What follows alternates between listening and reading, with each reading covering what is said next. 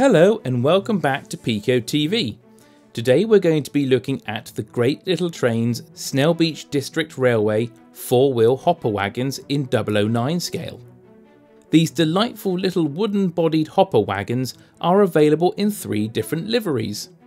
The GR340A in SDR grey, which represented the Snailbeach District Railway livery, and the GR340UG in plain grey, and the GR340UB in plain brown, which were freelance liveries.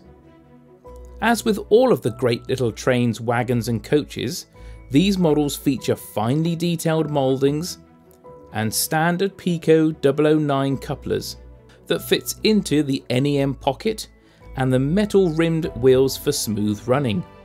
Let's just take a moment to find out a little bit more about this narrow gauge railway and these charming little wagons. The Snailbeach District Railway is a relatively unknown narrow gauge line that opened in 1877 and closed in 1959. Located in Shropshire and used to transport lead from Stiperstones to Pontesbury, where a connection was made with the GWR Minsterley branch line. It was then taken over by Colonel Stevens in 1923, who re-equipped the railway with ex-War Department locomotives. After the lead mines closed, the railway was able to continue by transporting roadstone from nearby quarries. This ensured its survival longer than expected. To learn more about the railway, we can recommend the book The Snailbeach District Railway by Andy Cuxon and published by 12 Heads Press. It is thanks to them that we are able to show you some of the archive images of these wagons at work.